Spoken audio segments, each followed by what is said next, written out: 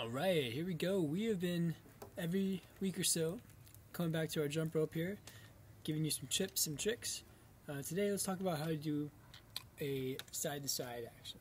Okay? So, last time we talked about how to do a cross, which is a quick 1-2.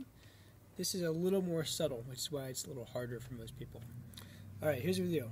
To practice your side-to-side, do it without jumping first, like this. And you're just going to get used to this feeling. Now, if you look at my hands, you'll see that it's subtle. This arm, my right arm, is doing most of the side-to-side action. The left hand, I call it the typewriter carriage. That's just passing back and forth. And what this does is it allows you to keep the rope, the parabola, intact. If you were to do both hands side to side, you're going to get something like this. Now it's just like one big string, and I can't jump through that, right? So one hand is crossing, the other hand is just kind of the typewriter carriage. You'll naturally feel one hand wants to be the cross one, usually your dominant hand, so I'm right-handed, so that's my crossy hand, and your not dominant hand is going to be the one that's just doing this. Alright, now let's see how to get the jump going. So you're doing this, and go.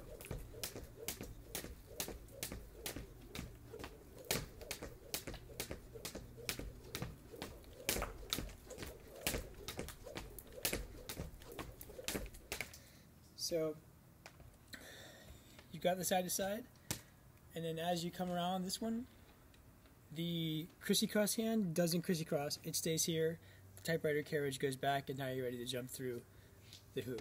Alright, so it's much easier to practice on one side first. Like, so for example, I'm always going to go 1, 2, 3, and then jump, rather than trying to do it from over here. Because to do that, you have to actually change the whole typewriter carriage arm, which is complicated at first. You know what I mean? So, 1, 2, jump. 1, 2, jump. I'm always doing it on the same side. Okay? And then you can choose to do different things as you do your side to side. So a little more advanced, but you can have fun with it like this. So I could do side to side, where I lunge.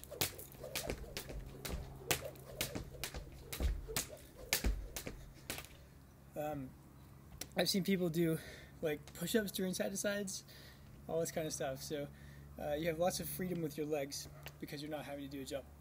But the smartest thing to get started is to just keep jumping your regular rhythm as you side-to-side. So jump, jump, jump, jump, jump, jump, jump, jump, jump.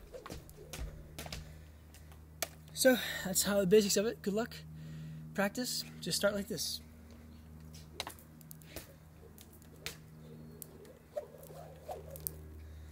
See you next time.